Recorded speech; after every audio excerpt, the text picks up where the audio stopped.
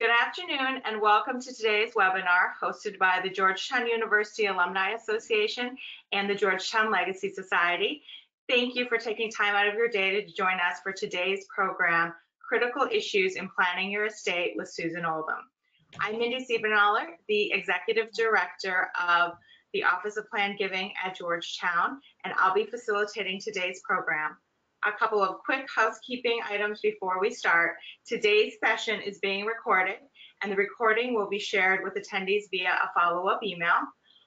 The information in this webinar is not intended to be legal, financial, or tax advice. We encourage you to consult with an attorney or financial advisor for your own planning. And thank you to everyone also who pre-submitted questions. We'll try to get to as many questions as we can.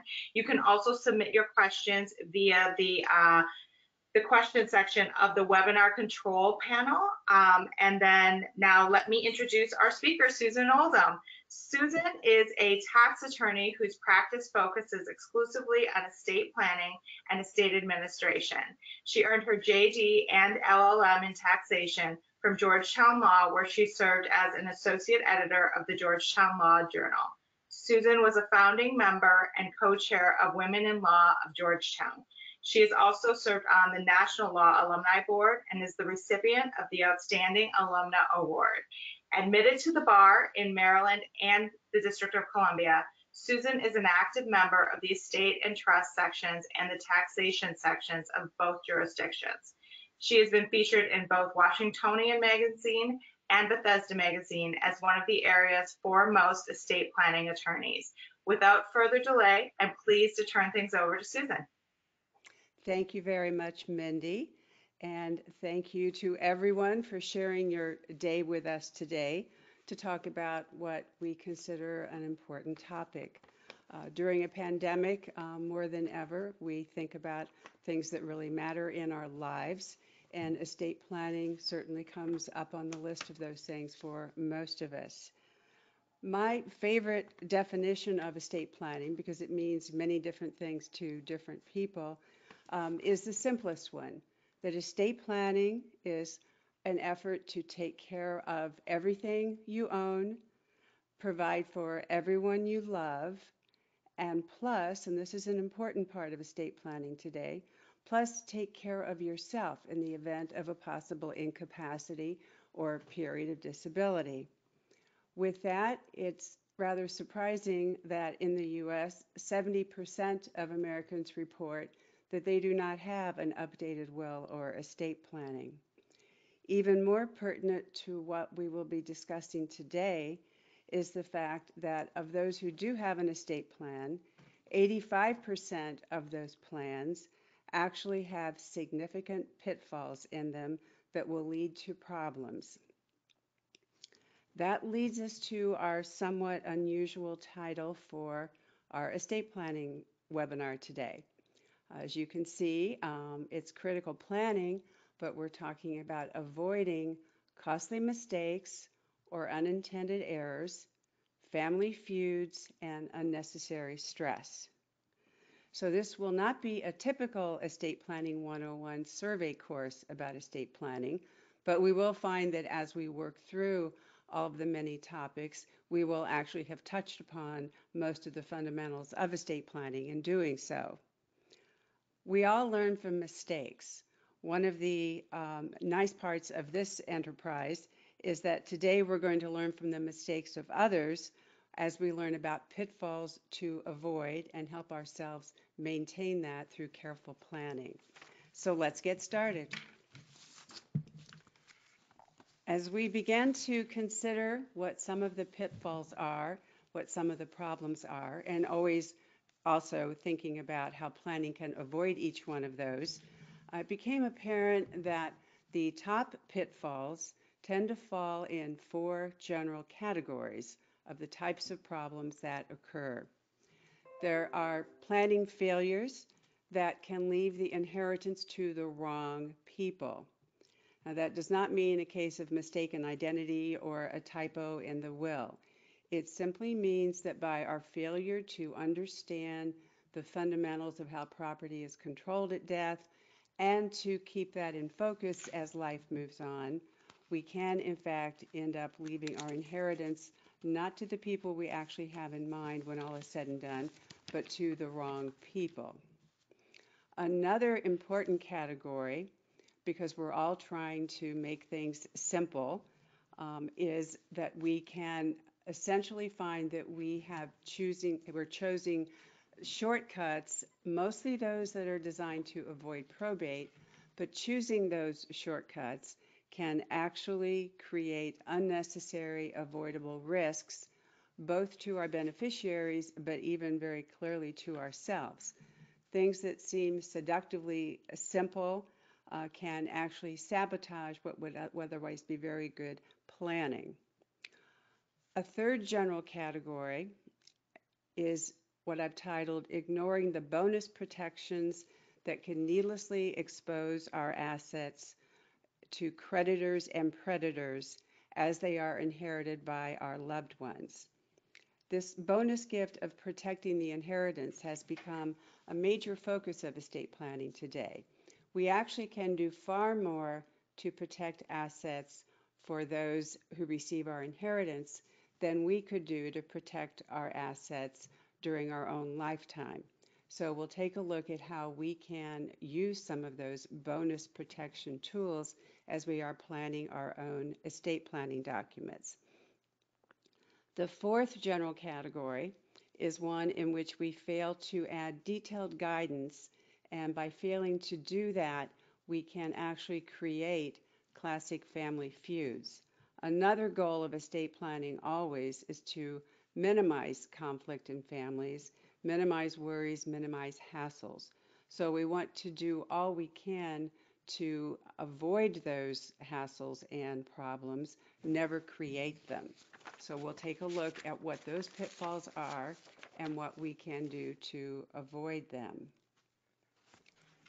So getting to the first one in category 1, leaving our inheritance to the wrong people. Taking a look at that pitfall. That leads us to examining the critical foundation of understanding how property is actually controlled at death. This will be very familiar to most of you, but it can be easy to lose sight of how property will be controlled at death. As we have structured things in our lifetime, time moves on and our affairs become a bit more complicated. When people think of estate planning, they automatically tend to think of the will. The will is a very important document, of course. It's often the linchpin of the whole plan. In reality, however, today, when all is said and done, we will find with many of us that most of our property at death will not actually be controlled by the will. It will be controlled by many other arrangements that we have intentionally made over our lifetime to control various assets. So let's take a look at what those are. Many assets will be controlled by a trust. There are all different kinds of trusts. One categorization is a trust can be revocable, meaning you can change it and revoke it at any time, just like you can change or revoke your will. Other trusts are irrevocable, meaning that once the trust is set up, it receives assets, and that trust cannot be altered or changed. It is intended to control those assets, and it's often done to minimize taxes or for other reasons to protect those assets. So we're taking a look at how property is controlled. The key thing to know is that if an asset is to be controlled by the trust, it has to be, as we say, funded into the trust, meaning the title has to be changed to reflect that, and also that once that is done, what we say in our will about that asset will actually have no effect because it will be controlled by the trust agreement that we've set up. Beneficiary designations, another very fundamental part of controlling property, is one familiar to most of us, certainly, and it's one that we use more and more as life moves on. Typical assets, which can be very major assets, particularly as life moves on, are retirement plan assets. where one sets up a beneficiary upon setting up the plan, and then often we don't revisit that as often as we should. And it's important always to know what that is and to be sure that that is coordinated with all of our other plans. Also, life insurance. Very important to know what we have completed as the beneficiary for life insurance and to be sure that still reflects our wishes.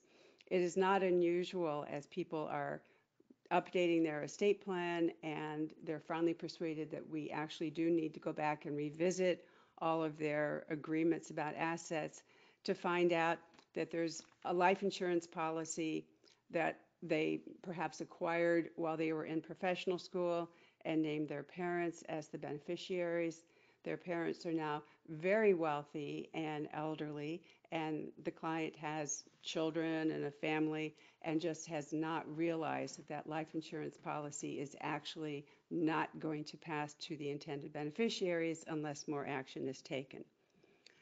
Also, we have assets that can be controlled in a way where people think this is it's a well-intentioned technique to avoid probate, but the idea is for paying on death or transfer on death to our intended beneficiaries, POD, TOD. They can be very helpful shortcuts in the right situation, but it's important to be sure that when all is said and done, that we remain cognizant of what we have set up and how all of the assets fit together to be sure that it still meets our plans, our needs, our goals.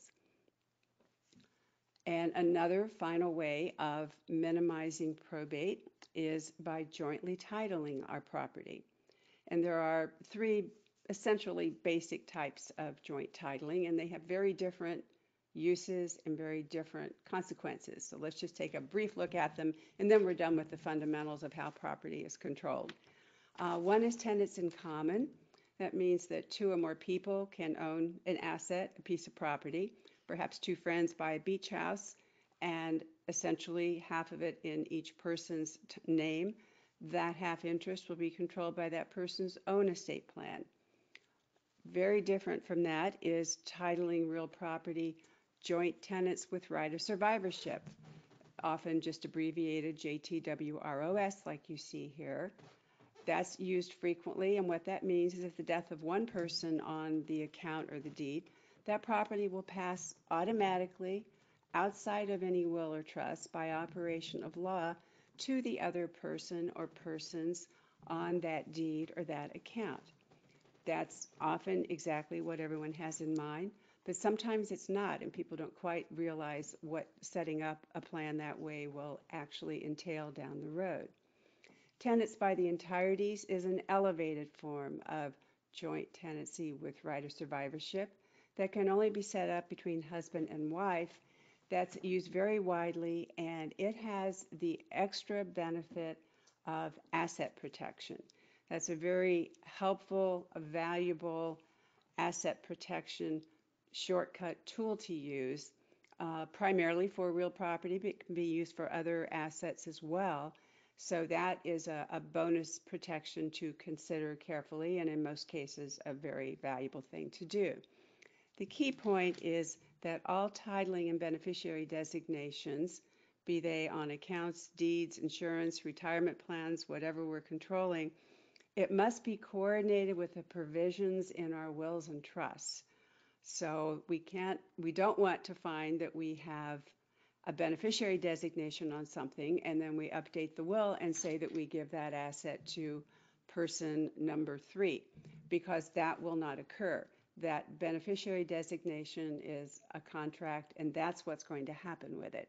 So it's important that we don't lose sight of that, and also keep those plans up to date. As time goes on, those things become very, very important, particularly if we have old asset arrangements that were done with parents named or with someone named long ago where it's not at all appropriate. Also, a very important thing to do the follow-up work after divorce. There will be a property settlement agreement that will resolve issues about major assets in that property settlement agreement. but it's very important that then the individual go back and actually change those assets to reflect what was agreed upon. I recently ran across a situation where someone had been divorced for 40 years, had been awarded the house, but the deed still had the house with both names on the deed. Fortunately, she was able to take care of that, but she was totally unaware of it, hadn't really thought about it at the time, and that can be a major court battle and create a real problem. Of course, after divorce, one can always continue to provide for a spouse and can do so intentionally, but it's these unintentional arrangements we want to be sure we don't have as a pitfall of our own planning. One of the most worrisome ways in which we can leave our inheritance to the wrong people is one we are seeing more and more frequently today. Many of us have been through this arrangement, this situation, I should say, vicariously. We're all living longer. 100 years ago, the average lifespan was 45 years. That's startling, but that's what it was. Today, those over 65 have a life expectancy well into the 80s and beyond. It's wonderful that we're living longer. As part of that, we have a longer period of time in which we can manage to make our lives more complicated, more complex, and have more relationships and have more arrangements that need to be sorted through and taken care of correctly. So we need to be certain that we have thought through and provided for what we care most about very often in our estate planning.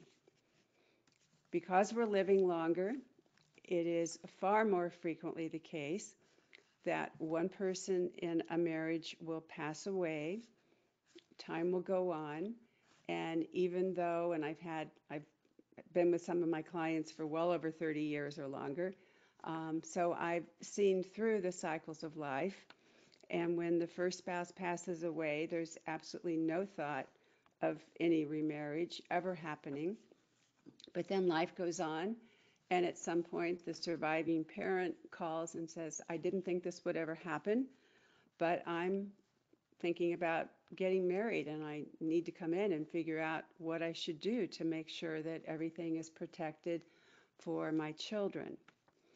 So it can be a situation in which the surviving parent remarries and then dies before the new spouse. That's one of the two ways we can find out that without planning, we may find we have fallen into a pitfall in which inadvertently the children may be disinherited.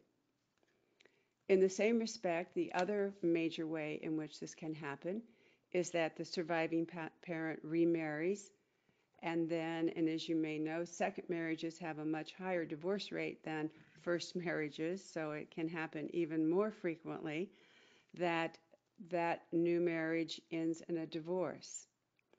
Without planning, that new spouse may end up claiming the assets, and with that, the children may be disinherited. So either way, we can have a pitfall where the new spouse, in this case, inherits all of the property and then ends up leaving it eventually to their own beneficiaries, be it their own children, their own favorite charities, or other people whom they want to provide for. Or in the case of a divorce in a second marriage, third marriage, it can be the situation where during the divorce, the new spouse can successfully claim assets. It was never thought through how this could happen, and assets that were intended to go to the children will actually end up going to someone else. The law has tried to respond to these situations, and there are various ways to go about it. The key thing is thinking about doing it, understanding the need for it, gaining the cooperation of all the parties involved to make it happen without terrible conflict, and protecting the children while there is time to protect them.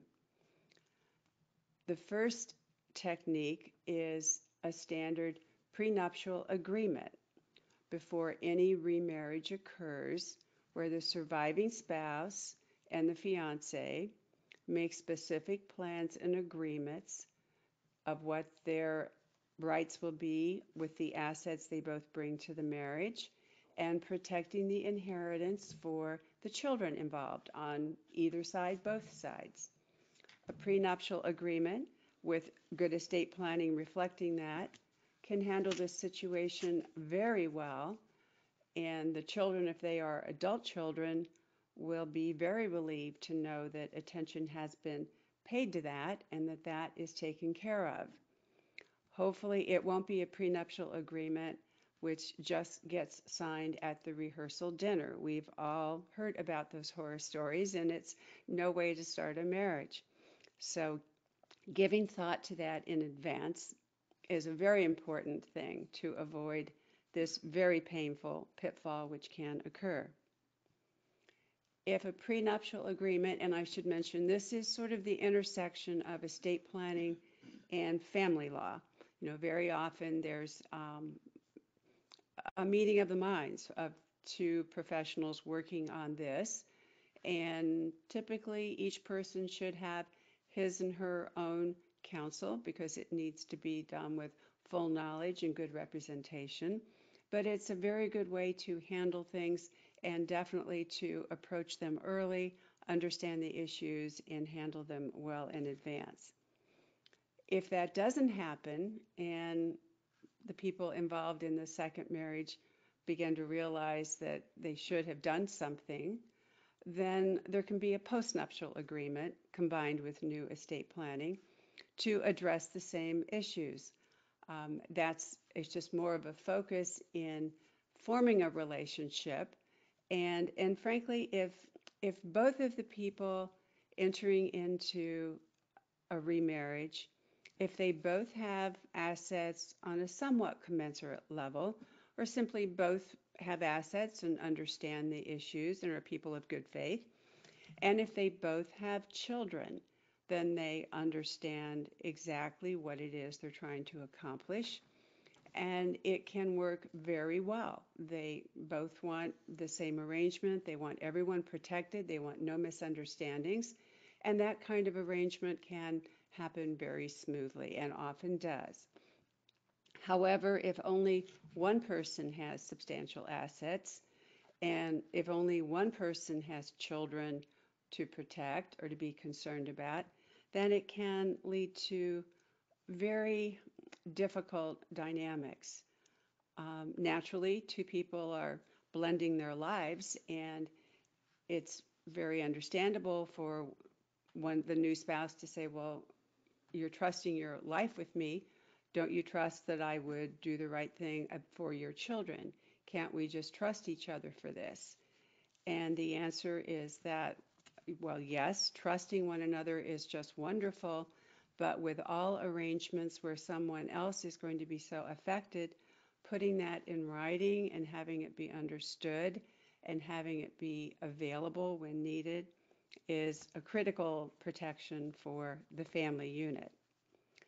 The best way to proceed with this, in my view, and the law is coming along in providing for this arrangement, it's a fairly recent approach, but it can be very helpful, is that when we have the parents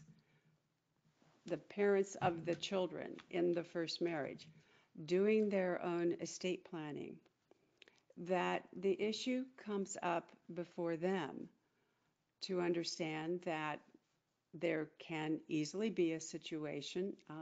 It's common accidents with both spouses perishing at exactly the same time are actually rather rare.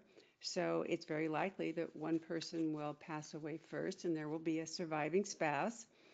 And as we're all living longer, it's more likely than it used to be that there could in fact be a remarriage.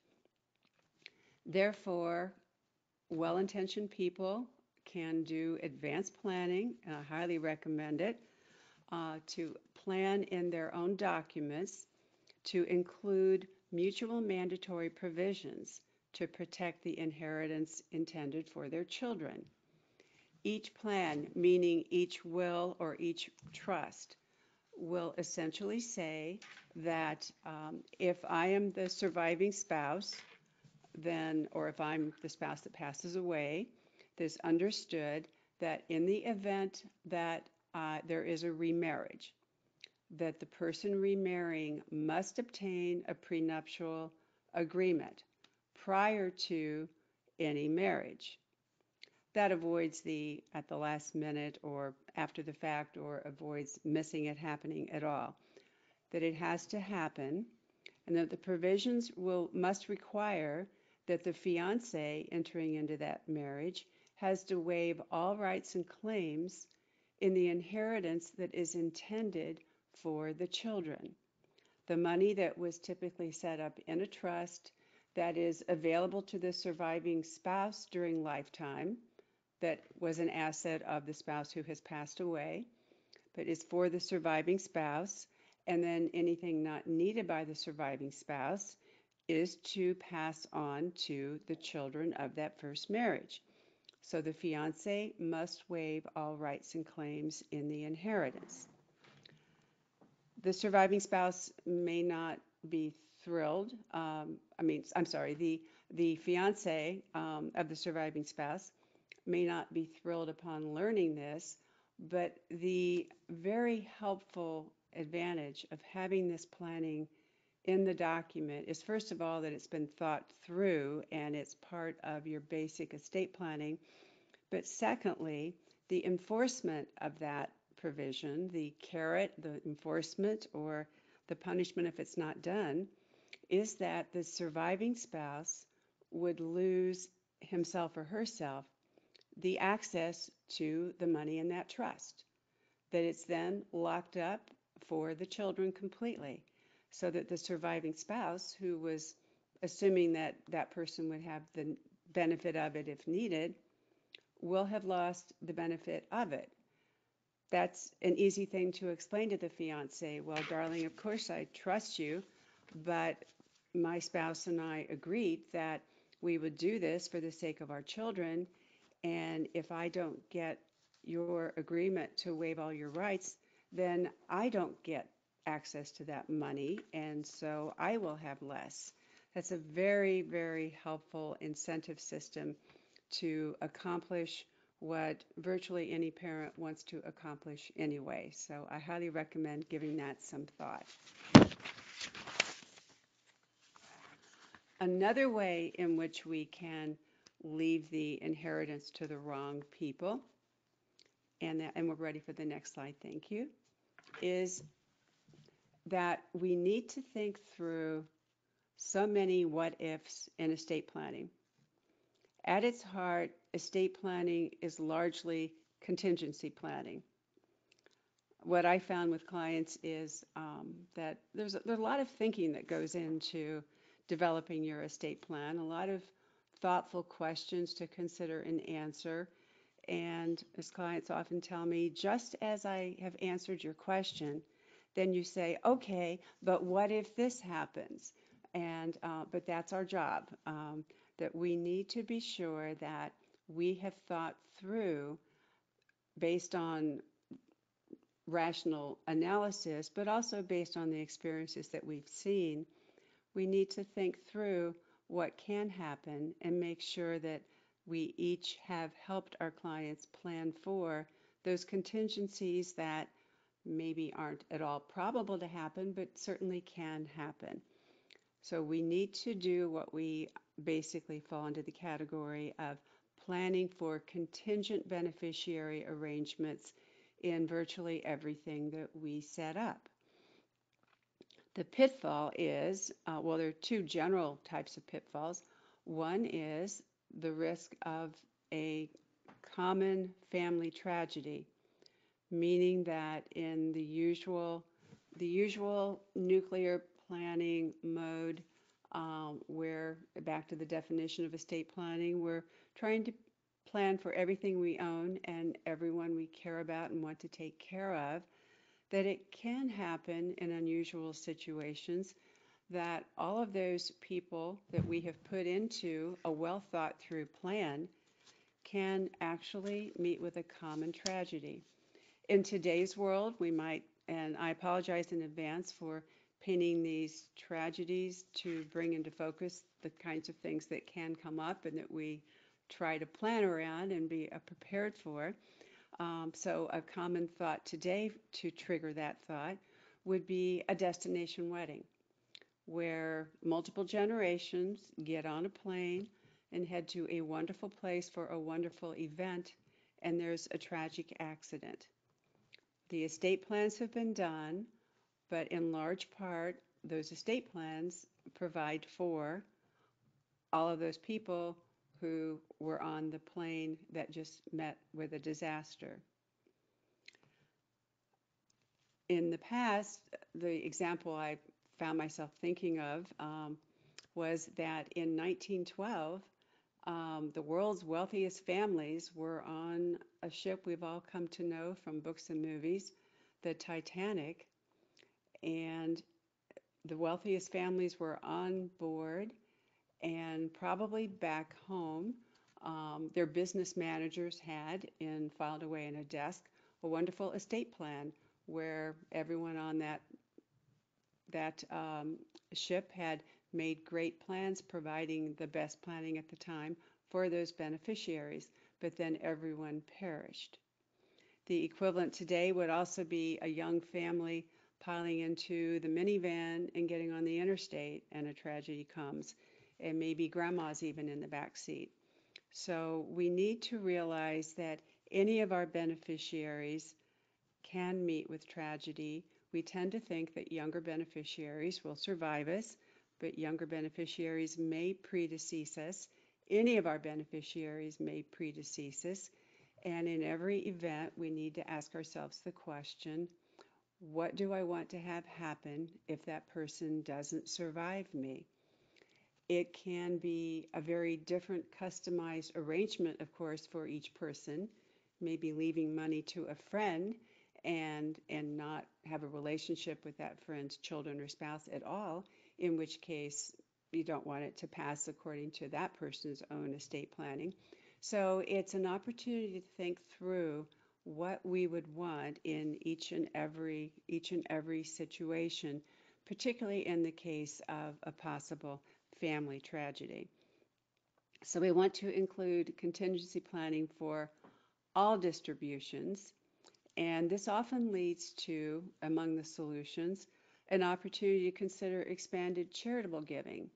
If this means that our people closest to us will have perished and we don't need to be providing for them, it's a chance to redirect other things in our legacy planning and consider those kinds of things as well.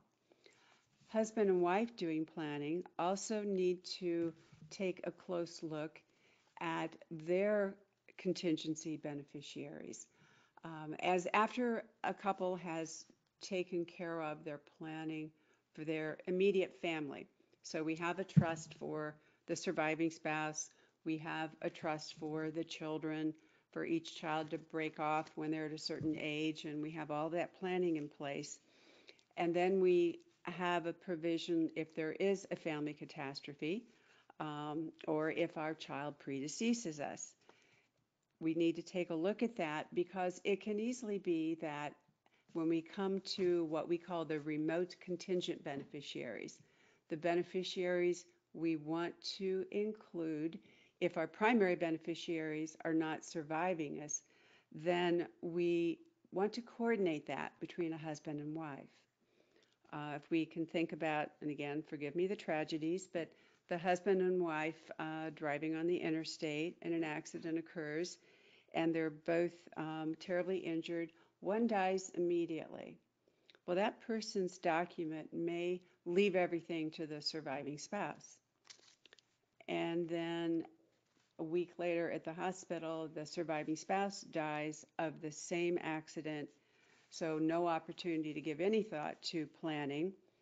And what we find out as we look at things is that all of the assets of the first spouse to perish immediately will pass to the surviving spouse and be controlled by his or her document.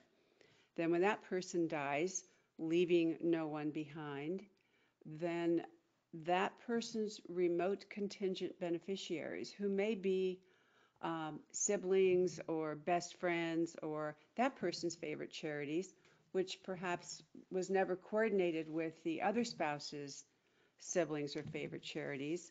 What that family unit had all goes to one side of the family or one set of charitable recipients, or just not at all what they really had in mind. So it's a very good idea to take a look at a comprehensive plan element for that part of estate planning and see if in fact it doesn't work better with husband and wife both cooperating in this for them to come up with a blend of their remote contingent beneficiaries so that there is a balance, so that we don't worry that this unintended pitfall could occur. Now we're going to get into looking at the category of pitfalls, which we've titled risky shortcuts. And these are typically shortcuts taken to avoid probate. We should first maybe take a look at, most of us have a general idea of what probate is, but it's important to just kind of revisit. And some people say, what exactly is probate anyway, if they've not been down the road for administering an estate or being involved in any way? Probate is a very well-intentioned government process.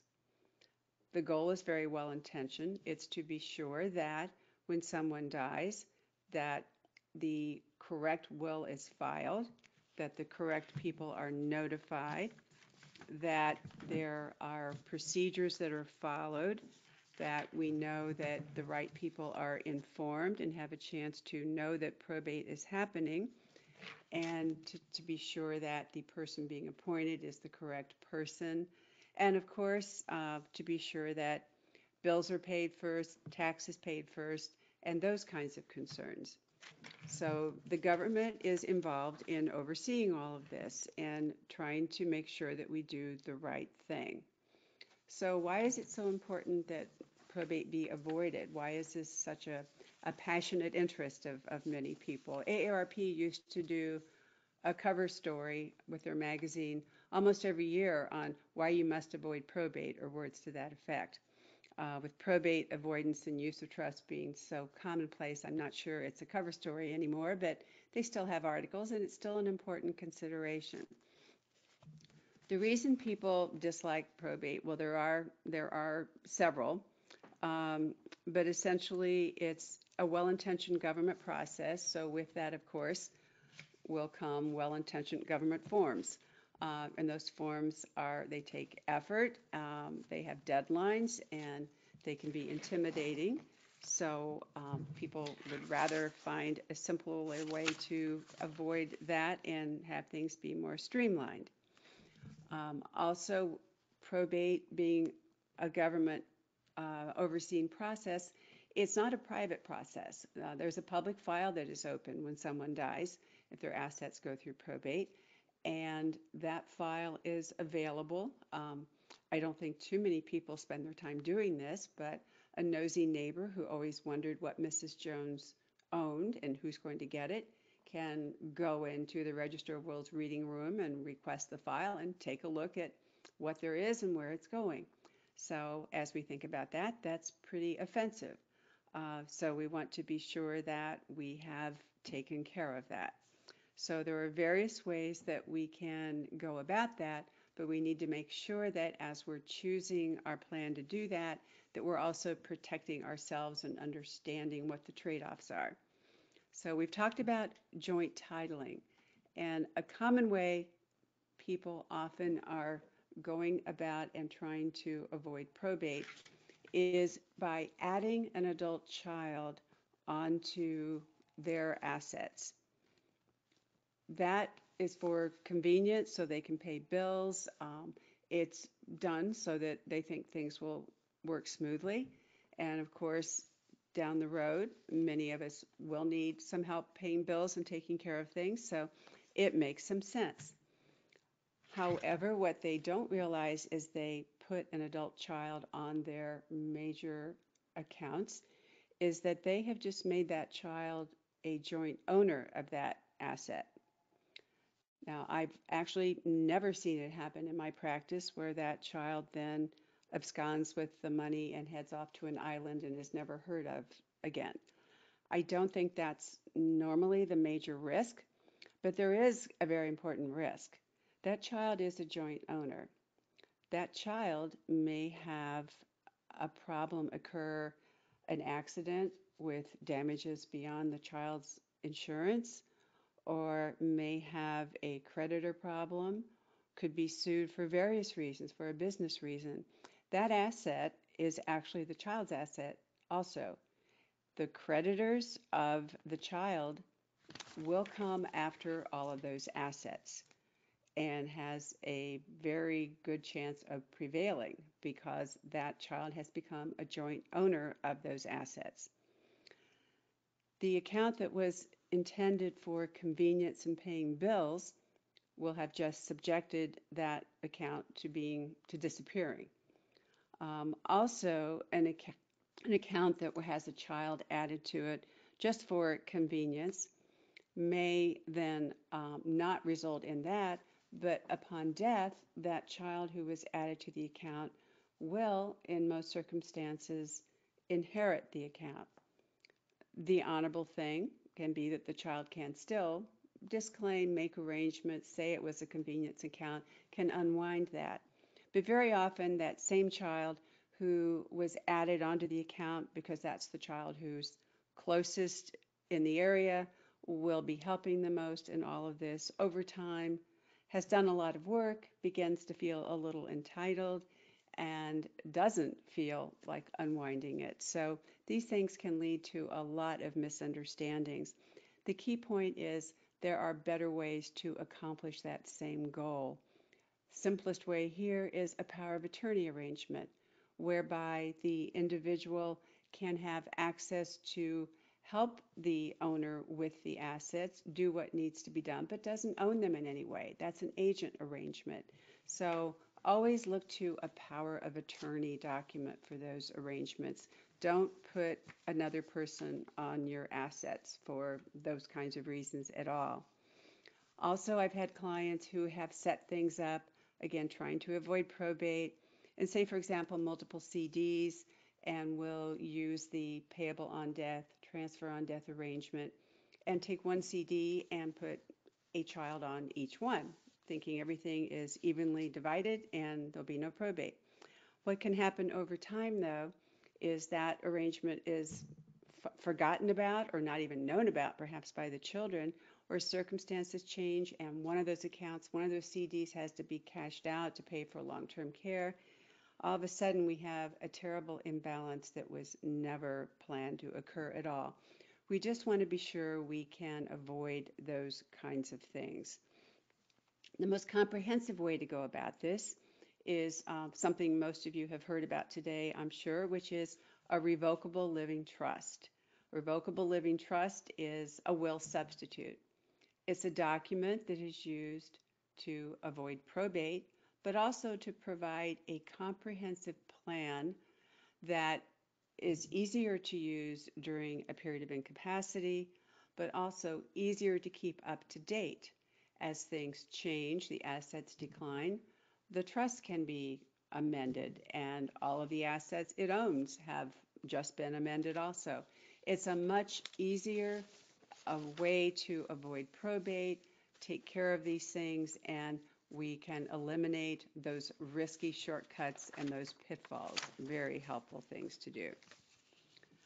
Other risks that we want to avoid will all revolve around ignoring the realities of life today, the many what-if possibilities and realities that can occur in the lives of any of us, and primarily here in the lives of our beneficiaries. And those are the realities of, we all know the divorce rate is ridiculously high. Any of us can be disabled. Our beneficiaries can have addictions, and a sudden influx of money with unfettered discretion can be a terrible thing to do in that situation.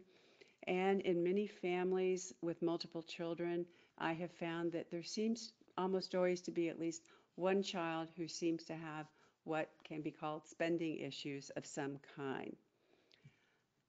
The pitfall here is leaving our inherited assets directly to those beneficiaries, just saying, upon my death, these three people divide everything, and there it is, outright, without considering the available special protections. As I mentioned earlier, we can protect the assets as we give assets to our beneficiaries far more effectively and legitimately than we can protect our own assets.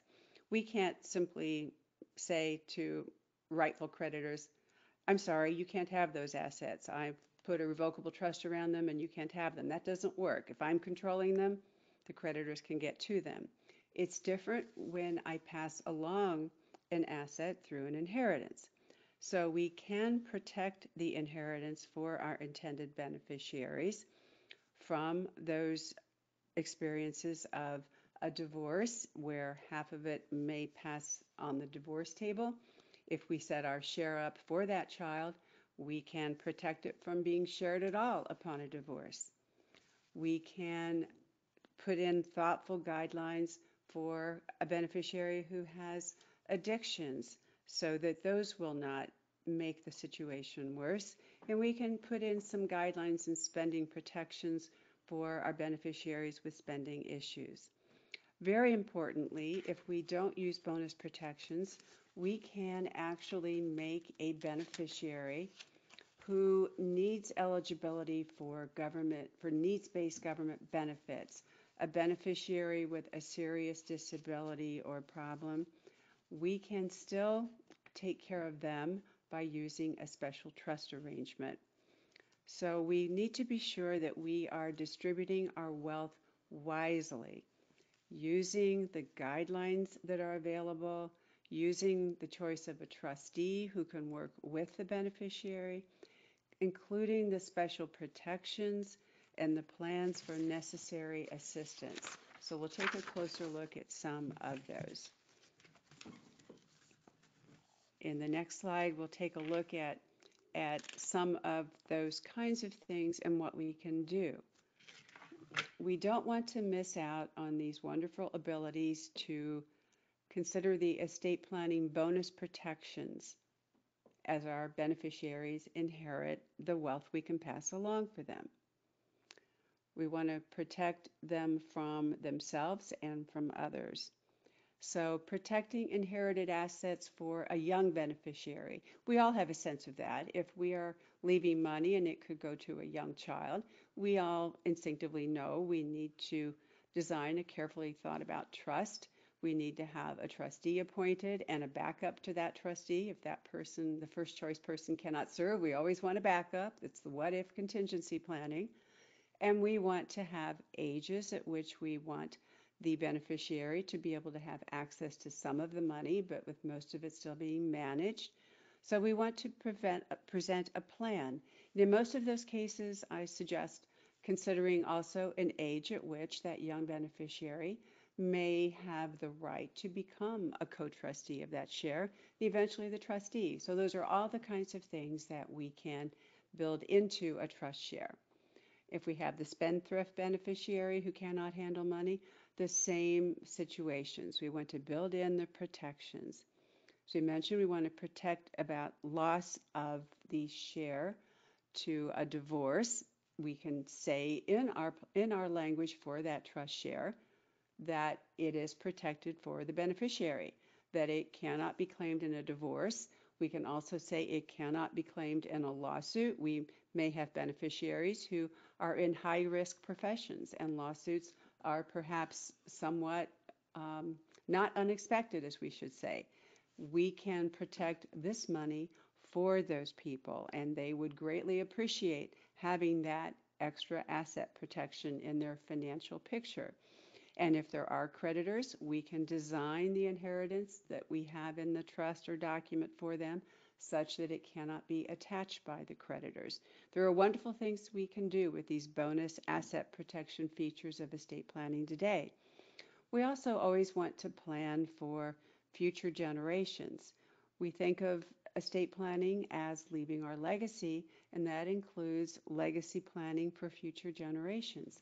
We're leaving our wealth perhaps to a child, and if it's our own child, then I find most people love their grandchildren, or even if they don't have grandchildren yet, they assume they'll love those grandchildren.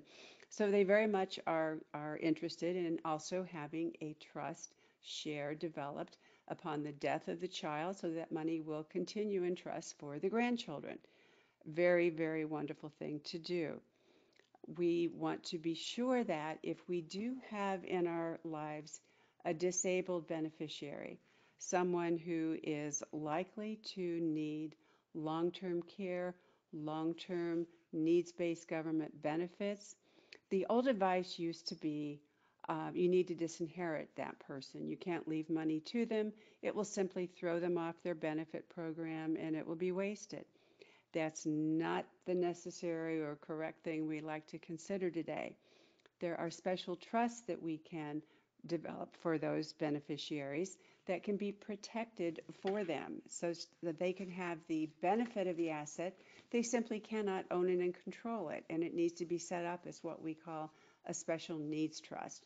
Those are very important tools for planning in the case of families who can anticipate that this will be needed. We want a protective framework for almost all of our beneficiaries. I have clients who say, well, my child will never need that. He or she is smarter than I am and whatever. And I say, fine, if your child were sitting right here and we asked your child, do you want me just to leave everything to you upon death and you can just add it to your own assets? But then, of course, if you get divorced or if you're sued, well, I guess that will go too. Or would you like for it to be in a trust where it will have some guidelines, but it will be protected for you? It won't be shared in the case of a divorce. It will not be claimed in the case of a lawsuit, or your creditors cannot claim it. The child would probably speak up and say, that sounds terrific. Tell me more. So those are all things to think about. And along the special needs trust, disabled beneficiary who may need government needs-based benefits, I think it is a very wise thing to include in estate planning today a contingent special needs trust, which is to say that the client may not have someone who fits that profile as they're doing their planning. But it could be at the time of death, there actually is a grandchild on the autism spectrum or someone who has had a terrible accident and is now in that situation, and the client won't necessarily have thought to go back and revise the estate plan. But the document can say, if upon my death I have a beneficiary and I'm leaving a trust share for them and they are eligible for government benefits, then that trust share converts into a special needs trust automatically. And then the language needs to be there. But I recommend looking into that option. It can be a lifesaver to families. Also, as we're looking at pitfalls, moving into another category, which is looking at making sure that we don't forget to take advantage of other ways to leverage assets and use the tax laws today to do more with less. As life moves on, we often find that the beneficiaries that we have a need to take care of are more independent, and there comes a point where we feel we can give a little more thought to our own legacy and what else has mattered to us and what we might want to do more of or start doing some of. Warren Buffett once said, it's one of my favorite quotes, and it's something close to this. He had quite a bit of money and still does, as you know. He said that he wanted to leave enough money so each of his children would feel that child could do anything, but did not want to leave so much that any child could do nothing. And that's kind of a good tone setting to realize that sometimes our children don't need everything, and we do get to have the satisfaction of leaving our legacy with meaningful choices for other causes and things that we have been involved in. We also want to make sure that we're aware of the special tax advantages of leaving a charity for certain types of assets that have income tax implications to a person who would inherit them. For example, retirement plan assets, as we know. When we pull the money out, we're going to have to pay income tax, or when our children inherit a retirement plan account and they pull the money out, they're going to have to pay income tax. But if that retirement plan or some part of it goes to a qualified charity, those charities are, as we know, tax exempt, meaning that we can do more with less by naming a charity for retirement plan accounts and for appreciated assets. Deserves careful consideration because it can work some magic. It's often said that retirement plan accounts are the best place to accumulate wealth, but the worst place to have it at death. But by working with a charitable organization, you can leverage that and make the best of both worlds. Also, in looking at charitable planning tax strategies, we want to be sure that we have looked at plan giving opportunities. We can do multiple things with these arrangements. We can meet our own philanthropic goals. We can get an income tax deduction during our lifetime, and we can set things up to generate extra income, an income stream, perhaps for ourselves or income for our loved ones, with the remainder going to charity, hence the charitable giving and the tax deduction. There are wonderful things that can be done. It's a seminar in and of itself, well worth watching for sometime. But in the meantime, I'd like to draw your attention to an excellent website that I have no direct involvement with, but I have discovered it and looked back at it in preparing for this. And it actually is our own Georgetown's website. And the website link is there for you. But it simplifies charitable giving in a particularly this charitable giving of split interest gifts, where it's part for charity, part for individuals for income. But it explores all the possibilities in a very accessible, understandable way, asking, and I love this part, the key questions of when do you want to give it, what do you want to give it, why do you want to give it, and how do you want to give it. And it will lay out your options, and the Georgetown people are always available to answer the questions too. So I highly recommend that. Now we're going to move on to talk about the category of family feuds. As I mentioned, we always want to do our planning to minimize conflict and keep everyone happy. So we really don't like the idea that we are creating family feuds, but sometimes we do this. I'll be brief on this one, but I've been accused of having a personal crusade about this, so I do want to touch on it. And that is that the most frequent trigger in my own experience, and books have been written about this, and I hear the same thing from my clients when I bring up this topic, and that is the most frequent trigger for family feuds when someone has died is not about who got a million more than the other person, if that's the scenario. It is about who got this item of a personal possession, who got this item of tangible personal property that Aunt Mabel always wanted, or I thought I was promised that and you got that. And this can be avoided. And I'll just be brief, what we should never do is have in the document, meaning in the will or in the trust, a simple statement that the person in charge, personal representative of a will, trustee of a trust, is to distribute the personal effects equally and equitably among my children, grandchildren, the multiple beneficiaries, whatever it is, because that is impossible to do. If there's more than one item of tangible personal property, then it's impossible to be equal and equitable. And we are giving the person we've honored with the job of being in charge a terrible headache and a no-win job.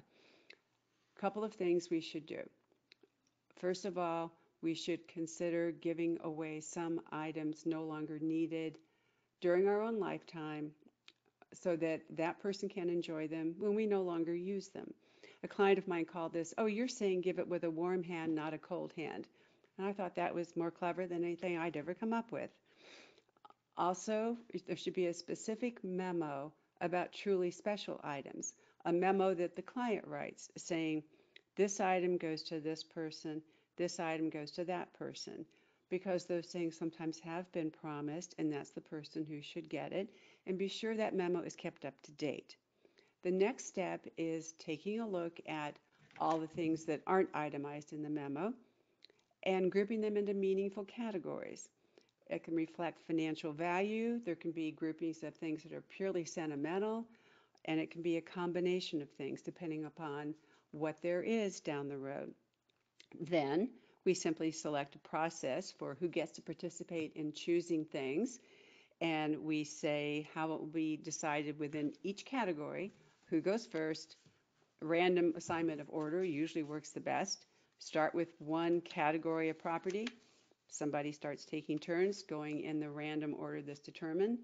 And then when no one wants to choose anything, move on to the next category. Whoever went last goes first this time. Something of that kind. Essentially, we play parent one more time, we design a plan, and we also design a plan for what will happen to the things that were not selected by those beneficiaries. It has eliminated many a family feud.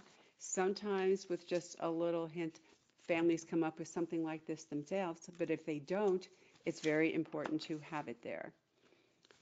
Moving on to another very serious family feud that it's within our power to avoid, and that is creating a situation of uncertainty regarding medical decision making and healthcare decision making when we are no longer able to make our own decisions. We want to make the decisions that we can, and we want to clarify who has the authority to make decisions for us. The person who has authority to make decisions for us will be named in a healthcare power of attorney. That's the healthcare agent, medical power of attorney, whatever the local jurisdiction wants to call it. But we're no longer able to make our own decisions. That's who steps in and orders the doctors around and makes all decisions until we can make them again. Or maybe if we can't, that's the person who remains in charge. We also should consider a living will. That's the document where we can do our end-of-life decision making. It gives us the authority to decide in advance what are the situations in which we want to direct that treatment no longer be used. Then we need to discuss those wishes and provide those documents to each of the agents we have named, hopefully in advance. That way they know what the documents say, they can ask us questions, and they have them when they are needed. Also, then we can anticipate and address potential conflict situations. The most important potential conflict situation is clarifying the ultimate authority. If conflict occurs, you will already have clarified it if conflict occurs between the children in this case, because a child is named as a healthcare agent, or they can be named jointly, but I urge you to have a situation for breaking a tie if they just can't decide. They have differing views because that's like having no decision makers. So clarify that. But I mean more, this is a reflection of how medical decision making, how healthcare has changed today. Changes in medical care in hospitals today, really that has led to the fact that the doctor in the ICU at the end of life or in serious situations is less likely to be the person's own doctor, more likely to be a hospital employee, an intensivist. The past concern with living wills used to be that doctors were trained to treat. And the real history of living will was basically empowering individuals to have the authority to say, If this is my medical situation, persistent vegetative state, no hope of recovery, and death is imminent, I do not want any further treatment employed and to have that be legally enforceable. Doctors were trained to treat. They had technology. That was actually an uphill battle, but that is no longer really an issue in most cases. Today, if there's a concern, it is that the doctors can be more quick to look at the language of a living will and stop treatment than the family members perhaps feel comfortable about. And I should mention that I think doctors remain the best people on the planet. I've been married to one for decades, so this isn't that I'm a person who doesn't like doctors. It's just the reality that our own doctors will likely not be taking care of us at the end of life. So we need to clarify if there is a difference of opinion. The healthcare agent child is saying, no, the fall just happened yesterday and we're not ready to pull the plug yet. This can't be what the document means. And the doctor is saying, no, this is what the language really means in my understanding. Then you need to decide if there's a difference of opinion, who wins. And that's as simple as essentially saying if there is a conflict, blah, blah, then I want my living will to be honored with the interpretation of the physician, or it is to say that I want the agent whom I have named to have the ability to override the reading of my living will or even the language of my living will if my agent feels that's appropriate. So that's a heavy thing to think through, but far better for us to think it through than to envision the family feud that can ensue fighting the medical establishment. So give that one some thought. And this is the final topic, which is the pitfalls that we can all fall into. And that is that after we've done all these things and tried to avoid all the pitfalls, then we can sabotage our own good plan through procrastinating, updating, reviewing it, keeping it the way it should be. So we need to update the people we've named, what we've said, and remember their circumstances and see if what we said is still appropriate. Remember always to coordinate the titling of our assets with the plan.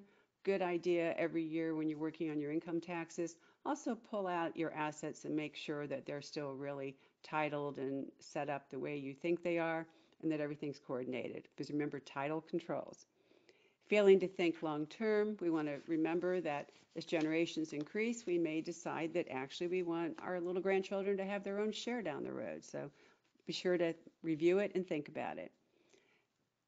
Failing to consider and creating your own legacy. It may be time at some point to do more of that beyond immediate family.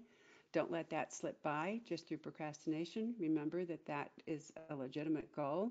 There's more to life than just our family relationships. There are other things that have had meaning to us. We want a legacy. And this is one near and dear, failing to nudge our adult children to get documents too.